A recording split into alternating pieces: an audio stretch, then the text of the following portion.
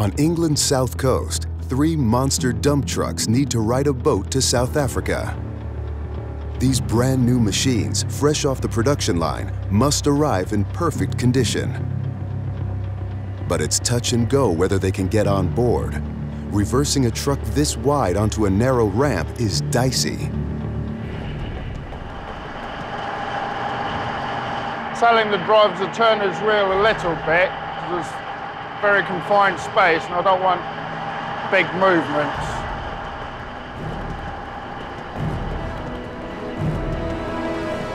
The ramp onto Ho Jetta's cargo deck is at an angle, which makes an already tight maneuver even more difficult. But with a clearance of just a few inches on the cargo door, this truck barely squeezes on board.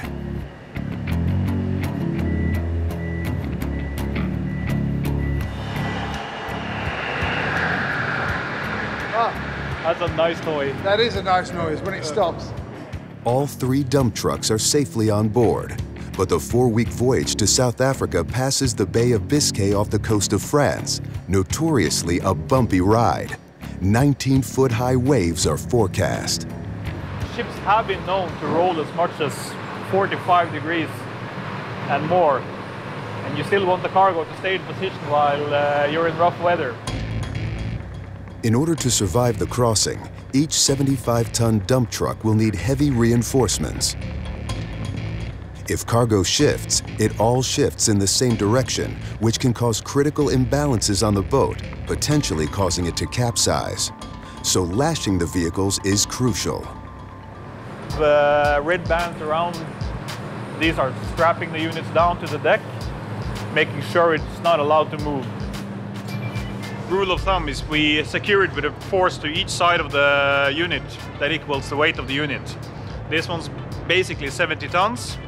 We lash it for 75 tons. So that's gonna mean 15 lashings on every side.